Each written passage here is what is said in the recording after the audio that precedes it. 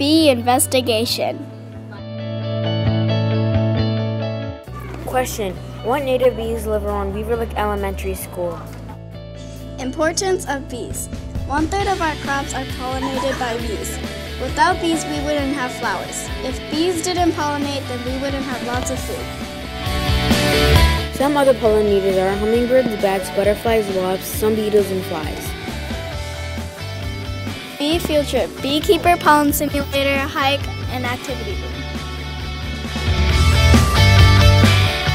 Some native bees are carpenter bees, green metallic bees, digger bees, leafcutter bees, bumblebees, sweat bees, mason bees, and carter bees. Our investigation. Procedure. First, Miss Jordan came and passed out containers. She taught us how to trap bees. Next, we walked out to the nature center and trapped bees. Mr. Schumacher put them in the freezer. Then we went to the engineering lab and Ms. Jordan taught us how to pin them. We used a dichotomous key shown in this picture to identify. We had one honeybee, one bumblebee, and one halictidate bee. Threats to pollinators.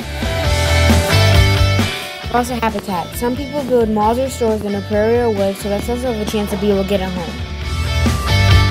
People put pesticides and chemicals on flowers to make weeds go away, but those chemicals can kill a bee when they pollinate. Advocacy. Ways to help bees is to plant bee-friendly flowers. Avoid pesticides. Campaign cities to plant flowers.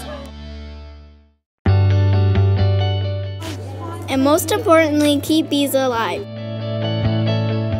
Credits: Ms. John, Mr. Schumacher, Mr. Dittman, Eastman Nature Center, iMovie, and By Malaysia and Jade.